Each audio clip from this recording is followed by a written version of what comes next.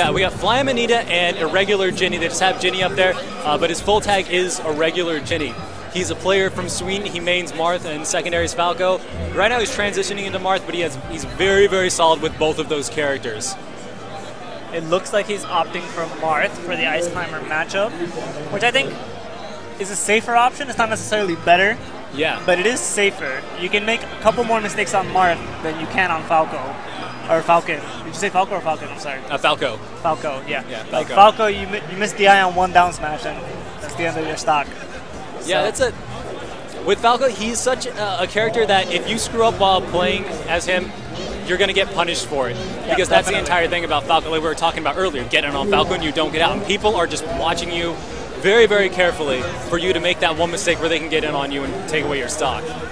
A lot of things people don't realize when a player plays a higher tiered character is that many people play that character. So your opponent is almost always burst in the way of battling that character. Whereas, as we've seen with our Yoshi today and our Young Links, the other player doesn't always know what's coming at them because these characters aren't seen as frequently.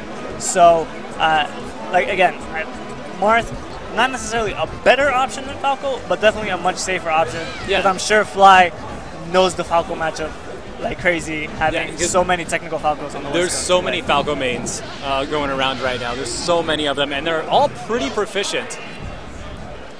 Thank you.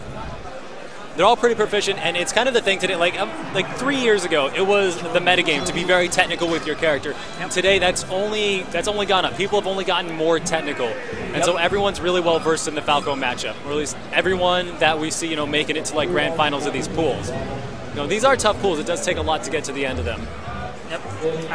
And it's just the beginning. It is. There's more tomorrow. That's exciting. I mean, we've had some really great matches. I mean, we have to narrow down 640 players, so yeah, it does take a little bit of time, but we're working our way through it. And I think they're in the process of stage striking right now. Uh-huh.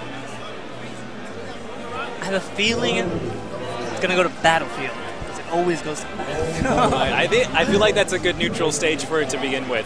Yeah. Falco has a little bit of freedom where he can combo, off the platforms and use his lasers to pressure. And Marth also says, okay, well, I can also use those platforms, just to combo you. Amanita very scary when he has platforms to chuck you to and from. He loves sending Nana up there to catch you, play catch with Marth's body as opposed to a ball. He showed off a little bit of his fancy combos in an earlier set. Yeah. So, let's see what he does this game. They're really thinking about their strikes. And Battlefield's already off the table, so. Yeah, Jinny is he's a very methodical player. He thinks a lot about his counter picks and his stages.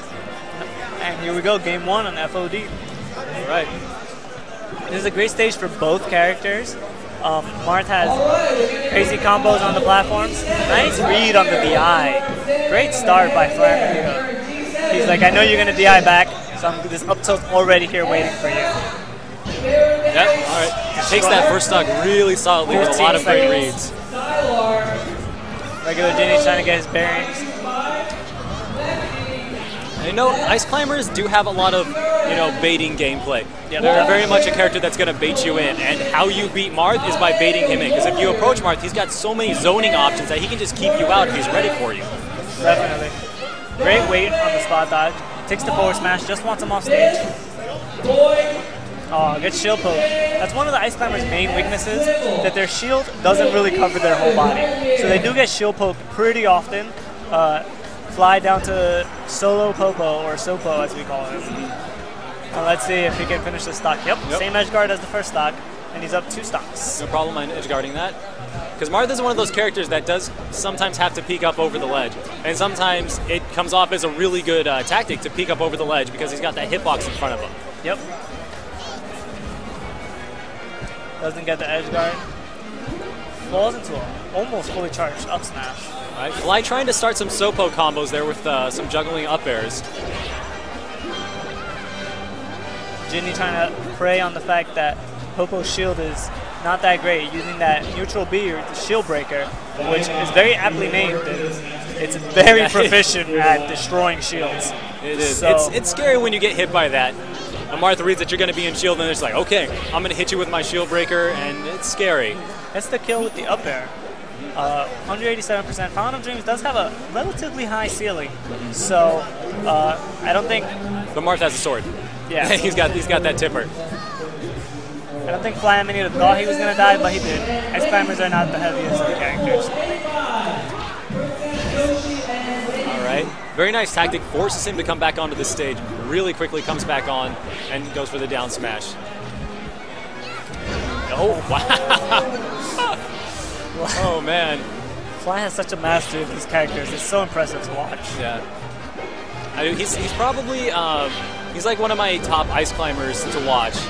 Just if I say I want to learn about this character and see its ins and outs and see some cool stuff, I'm gonna go onto YouTube and watch Fly. Right, I think Jinny needs to be a little safer around the edge. Mix in a couple more air dodges on his recovery. Just change it up a little because he died 3 times with ledge hog into down smash. 3 times out of 4 stocks. So, even if you just make Fly Amanita do something else, just the fact that he has to think about what he's doing rather than repeating the same sequence of attacks, or even better, change your character completely and then you have a totally different recovery. Yeah, here we go. I don't know, this recovery, it seems maybe a little bit safer depending on where he recovers from. Yeah, definitely. He has the option to recover from above, which Fly has to hard read it if he wants to stop it. Yeah. So he definitely has that. I like the battlefield pick. It's really easy to get mana here as the Falco player. He doesn't seem to be focused on mana at all, though. He wants just straight for Fly Amanita's blood on Popo. You see, a lot of people do just go ahead and say, all right, I'm going to go for Nana first. Yeah. And I've heard a bunch of ice climbers repeatedly say, it's funny how scared people are of Nana. It takes their focus off of the real threat, which is Popo. Yeah. I mean, obviously the goal of the game is to take Popo stocks, but when you play a character like Falco, who has to attack with so many aerials, getting rid of that double shield is actually very helpful, because you don't always hit the double shield, so having to try to gauge the range that Nana's at to know if you're actually going to hit her shield or not in time you're all canceling, it could be a little bit difficult if you're not used to the matchup. Yeah, it can, because this is one of those odd matchups. Not everyone is really well versed in the ice climbers. They're a pretty common player, but they're no spacies. Yeah, not everyone's going to be an expert in this matchup like they are against Fox or Sheik. Yep.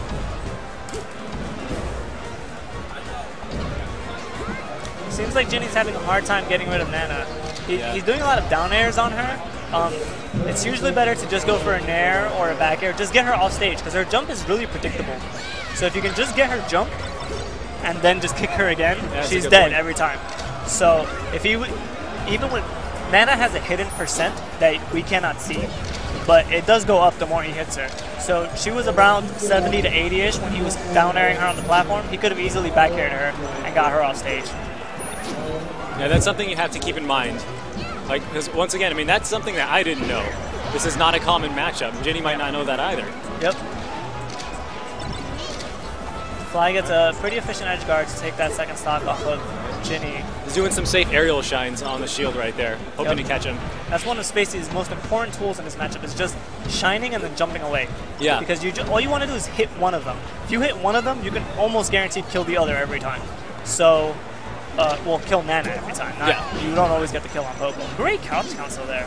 Can you get the kill? Oh, Nana with a blizzard freezes. Nana's going to disappear anyway. Ooh, great combo by Fly. Ooh, great edge guard. Jinny was getting a lot of mileage out of that side B onto the stage, but his Fly was trying to cover the edge option, but that time he waited patiently on stage and was able to punish it. Alright, can you wrap this up? Chasing. Oh, he tried to go for the forward smash, but grabs do have priorities over the attacks. So since the grab was already out, it was able to stop Falco's. All right, very nice. He had them separated for a second. He's got him separated again. Oh, he should have downed their Nana right there. Ooh, tries to get a dumpster in. Yeah, that's the angle I was talking about. That's really hard for the Ice Hammers to deal with, but it doesn't look like Falco's going to make it back this time. But just like that, Fly Amanita takes the game.